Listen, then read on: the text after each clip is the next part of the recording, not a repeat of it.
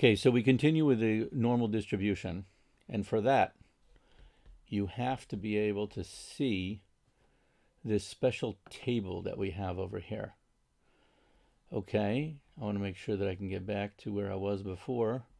I can. Okay, good.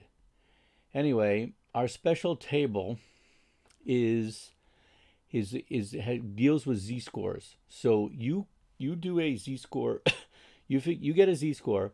You can look up at its table what it's worth, how much it's worth.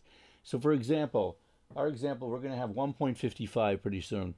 So there's 155 is over here. And when you look up 155, or let's make it 150. 150, I want that example. So you look up 150, you look across the way, and it's worth 0.433. That's the area. 1.433. That's what that z-score is worth. What does that mean? That means that this area from here to here is worth 0.433. That's how big it is. Okay? And you can have minus z-scores, as like we said before. You still use the same table, even though it doesn't say minus here. You still look up the minus z-score. You can look up a minus z-score. For example, you can be looking up minus 1.75. Right over here, you look up 1.75, you point 0.460, and what that really tells you is everything from here to the other side. Therefore, all the way to minus 1.75 on the other side, and it's worth, what did we say, 0.460. So this works. For the positive one, it goes to the right. For the negative ones, it tells you the area going to the left, starting from 0, right? So you would go left to right when you're on the positive side. You go right to left when you're on the negative side. That's how this thing works, and you look up the table. So I'm going to try to have this table for us to look up. If not, we'll just have to write down some of these values, a couple of values, and we'll be able to do the problems that we want to do. But this is important information. This is a very important video. So these, and where can you find this? It's in your book, it should be in your ebook, Appendix A. You can find a much fuller, all of the scores, all of these scores with their areas. Appendix A in the book. That's where it is. It says it right here. An area table with more values can be found in Appendix A. So the ebook should have it. All right, so let's maybe try one on the same video if it works. If not, we'll go to another video. Yeah, it should work. Okay, so here we go with our smooth draw. This time I'm going to keep it a small screen. Yeah, it doesn't really matter. Take it back. Let's take the big screen. Let's take the pencil. We always do. And then let's start. Here's an example of a question. So my title is normal distribution. Normal distribution continued, right? It's a long subject. It doesn't stop. It's all in 11.6, basically, a little bit in 11.7. We'll see what we need from there if we need it. And anyway, here is the question. Find the area. Problem number 1. Find area. Okay. Between z equals, that should be how it's phrased on your homework or on your test. Between z equals 1.50 and that's 1.50. Be careful. 1.50 and negative 1.7 and z equals negative 1.75. Okay, so you look up on that table. You look up on that table the 150. And what you see is you're gonna when you look it up, you're going to get 4.33. You look up on the table and look at the table.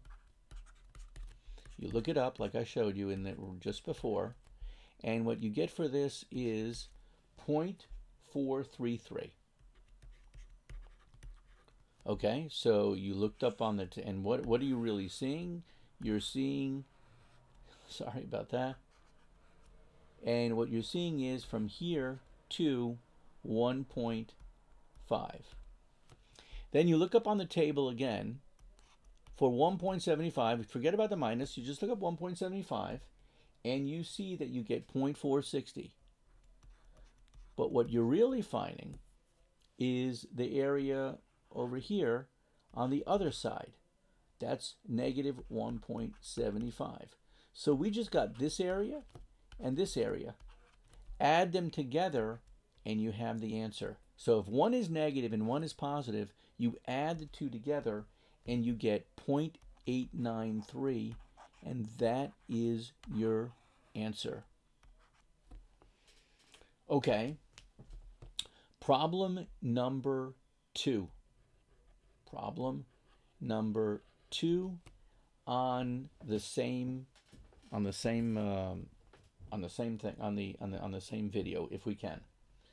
What if you're asked to find the area? The question is, find the area between z equals 1.55, they're going to be both positive this time, 1.55, and z equals 2.25. 2.25.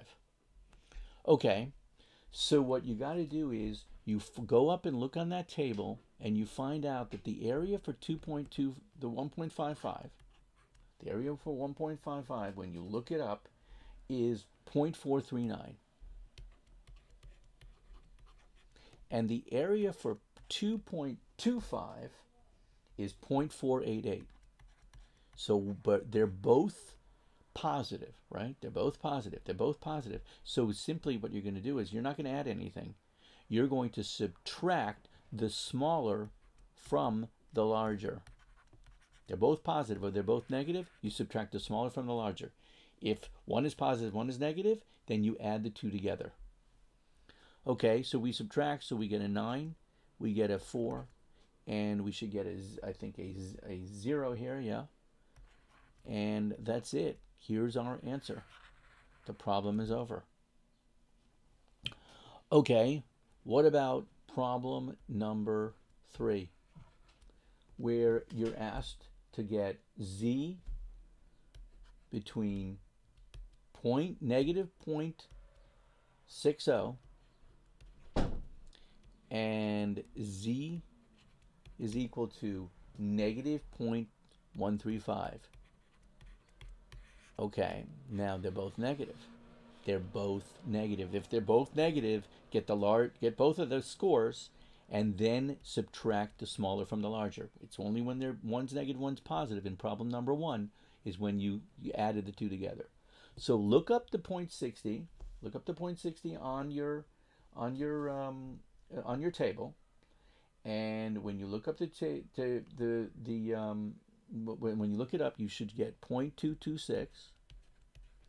When you look up the 1.35 on your table, you should get 0.1412, 0.412. You subtract the smaller from the larger, the 226 from the 412, and what you get is 0.186, and you are done. That's the answer. We end this video. We're running out of time. I only have 15 minutes for YouTube. That's how it works. Okay, come up here. So no, stop recording.